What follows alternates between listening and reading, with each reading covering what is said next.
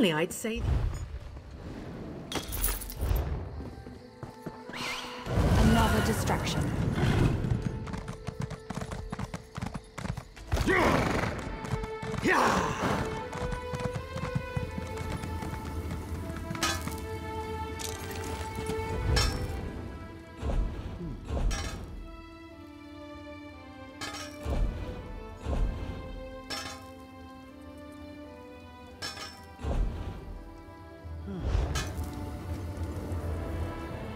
Sometimes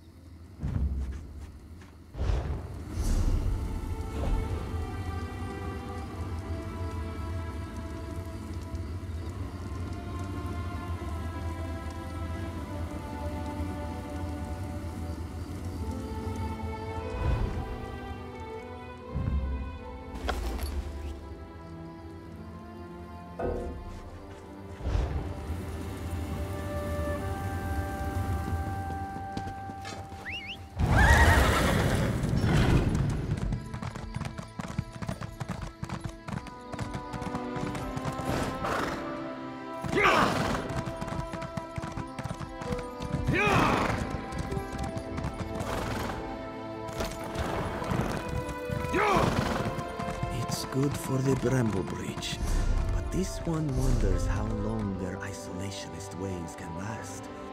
Wood orcs aren't the only threats in Valenwood. what is it?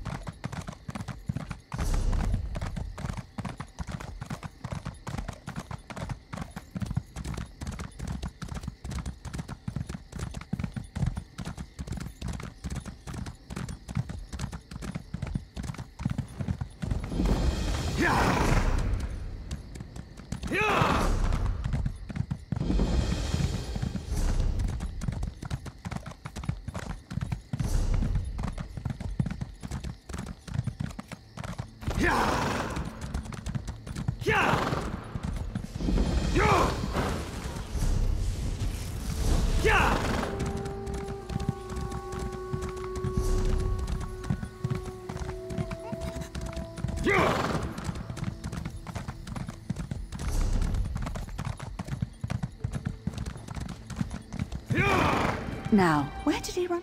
Well, aren't you the bold one? Running around this part of the forest. You've got to be either fearless or just plain foolhardy.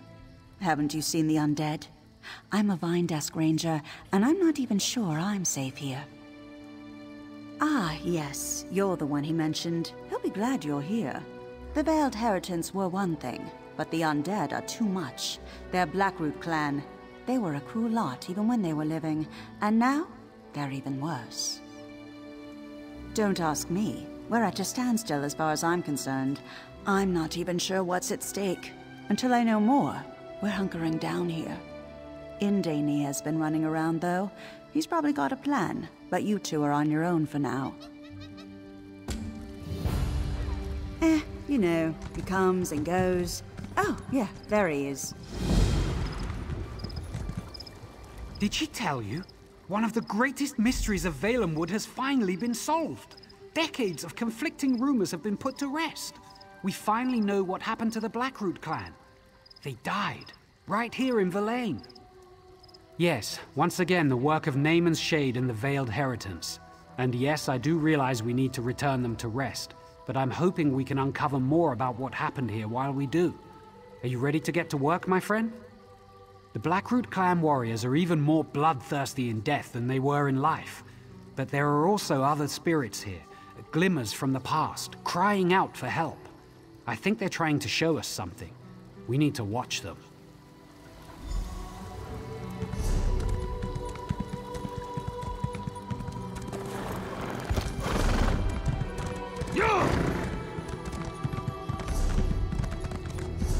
Look for the glimmers of the past I spoke of. Hopefully they will help us figure out how to put the Blackroot clan back to rest. What's that over there? Elfirion, General Malgoth and the rest of the Blackroot troops are almost upon us.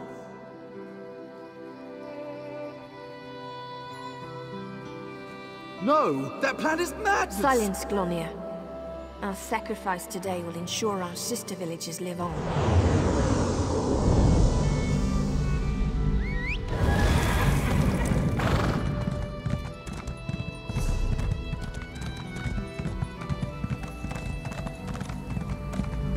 Here's another scene. Let's watch. Elfie, I can't do this. I'm scared. I don't want to die. It's all right, Glenville. The poison itself is slow. The Blackroot will have cut our throats long before you felt its effects. Here, we'll drink it together, and I'll fight by your side till the end. Until the end.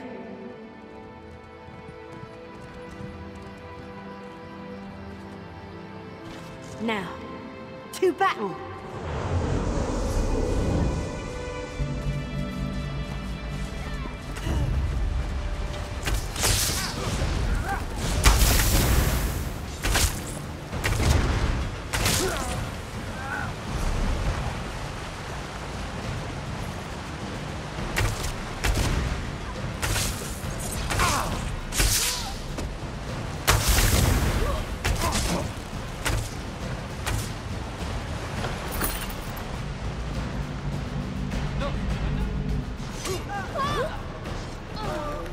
The last of them, General. The village is clear. An easy victory. Verlaine is the first to fall, but there will be more. Now, per the meat mandate, let us feast on the fallen. Prepare the cave temple. It's a suitable place for a celebration.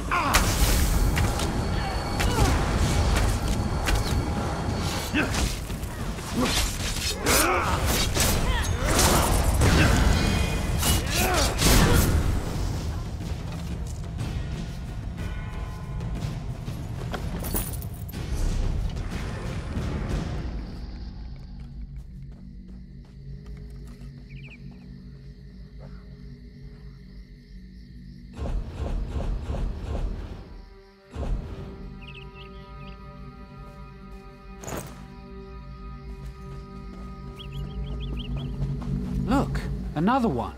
General Morgoth, the troops. Half of them are dead. The other half... are dying, including us. This is poison. The villagers poisoned themselves to poison us. What do you mean? The meat mandate, you idiot. Elthyria knew she couldn't win on the field, but she'll still manage victory. To the Nereid Temple. Perhaps we can beg a cure.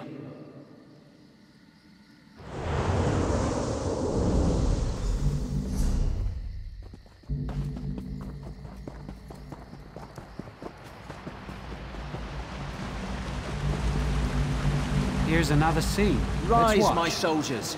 Back to your bodies and take Why up do you arms. command us from the ooze?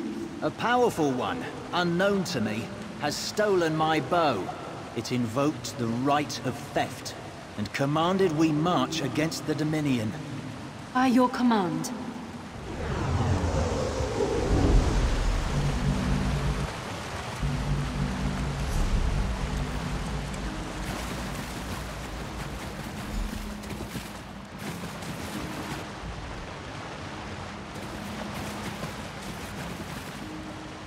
What a sacrifice!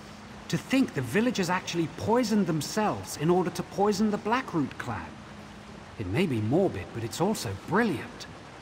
Of course, that really doesn't help us return the Blackroot warriors to their graves, does it? From what I gathered, one of Naaman's servants has stolen General Malgoth's bow and compels the Blackroot clan to fight by the right of theft. What we need to do is steal the general's bow back, and then we can release him from his vows. We must rely on the scenes of the past.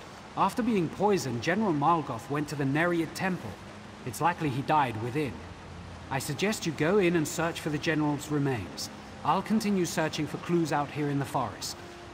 Be wary in there. Nereids wield dangerous magic and can never be trusted. It's no surprise they helped the villagers in their suicidal plot. In fact, the Nereids probably consider General Malgoth's bow a prize. They will defend his remains. Desperation turns enemies into allies. The villagers knew General Malgoth and the Blackroot clan were going to attack, and they knew they couldn't win. Likely they asked the Nereids for help, and the Nereids convinced them this was the best course. Of course, Malgoth sought to unite all the Bosmer under his leadership. He led the Blackroot clan to conquer much of Valenwood during the Bosmer tribal wars. Then, one day, they just disappeared. No one knew what happened, until now. The Bosmer have always been free peoples, bound only to the Green. Rarely have the tribes united under singular leadership, although for a period many, like Malgoth, tried. Most of the so-called wars were not fought at all, but won by trickery. Yes, General Malgoth had traveled far and wide. He had seen the greatness that comes to those who conquer through military might. That you'd not heard of him is a tribute to the sacrifice of the Verlaine Bosmer. Because it's in their nature. Death amuses them, and all the more when they can manipulate people into bringing about their own demise. As distasteful as it may be, the Nereids are part of the natural order. I just try to stay away from it. As barbaric as it seems, many clans still lived by the old traditions during the Bosmer tribal wars.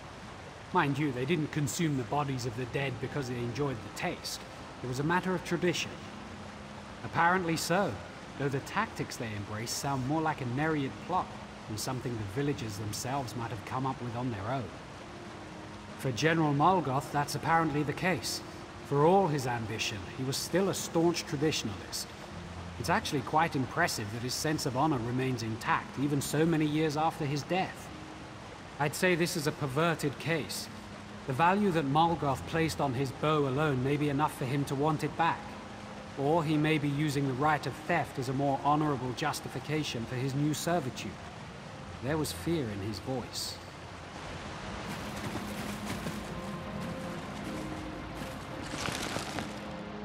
Go on if you must, but I'm going to...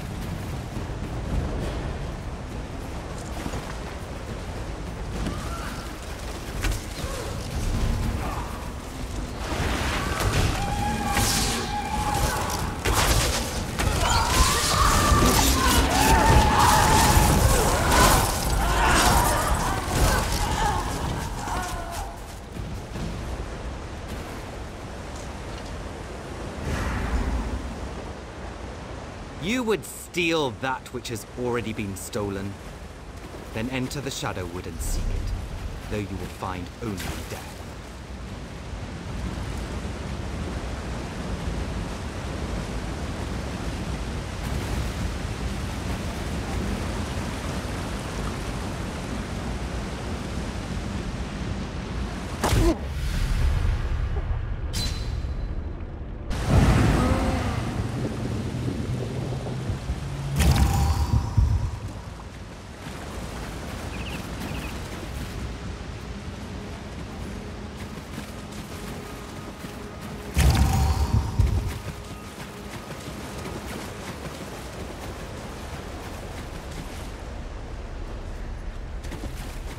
Come face me if it's the bow you desire.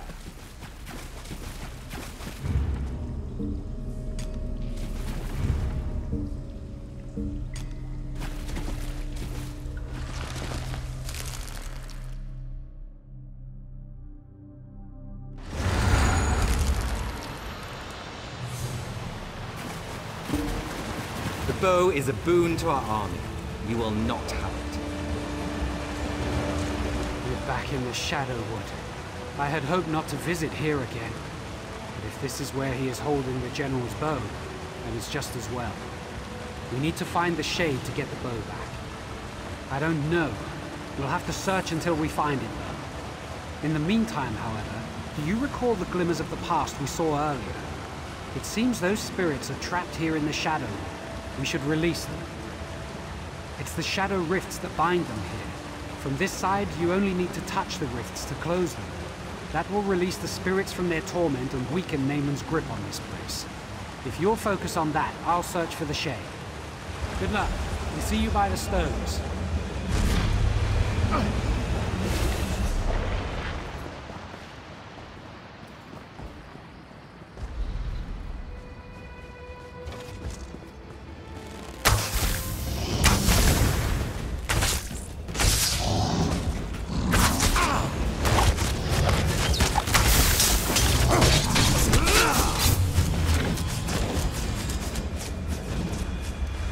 You will soon join us and fight at Morgoth's side.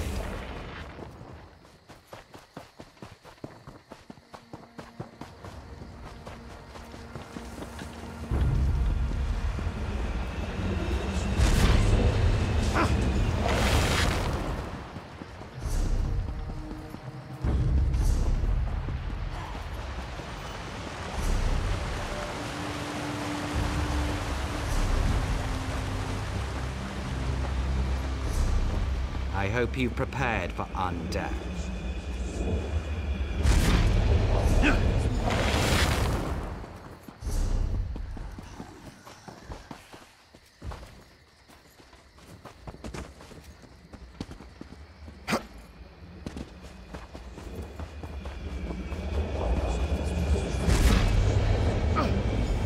You freed us. May Ifrit smile on you. You closed the rifts that bound us here.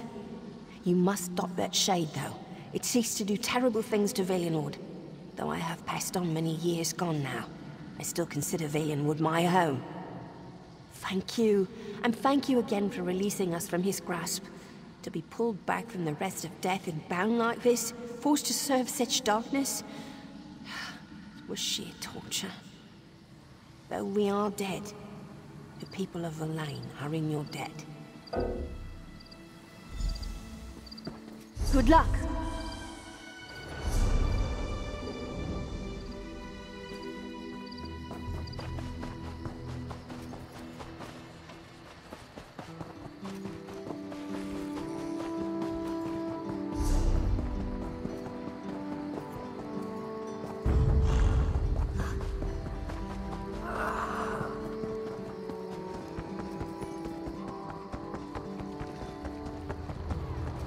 Naaman warned me about you, and I'm prepared.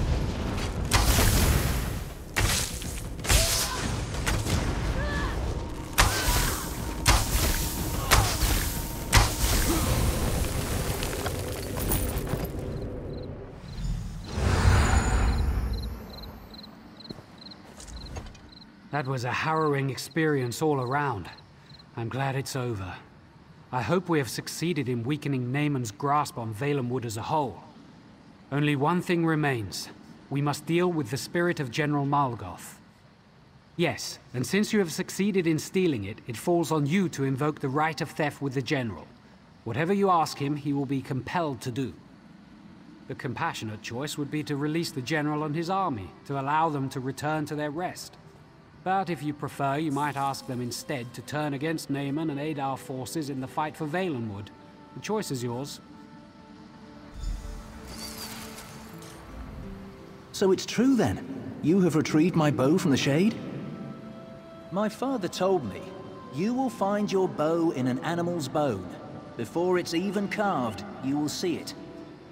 Mammoth's tusk. Extraordinarily difficult to make a good bow out of, but it was just like he said. I saw it, and I knew. What do you want? You want... I've misheard you. I thought you said leave. But we don't deserve rest. Not after what happened here. We belong to the ooze.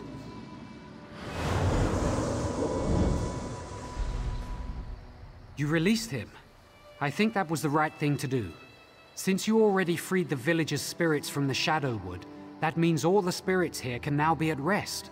We've done a good thing here. We've done all we can here, but it's clear that Naaman still seeks to harm Valenwood, so our work is not finished. I suggest we spread out and search for signs of darkness. When Auriel wills it, I am certain the Green will bring us together again. Unless you have questions for me, I will soon be on my way. We should both search the forest for other signs of Naaman's corruption. I fear at some point we will have to confront Naaman himself.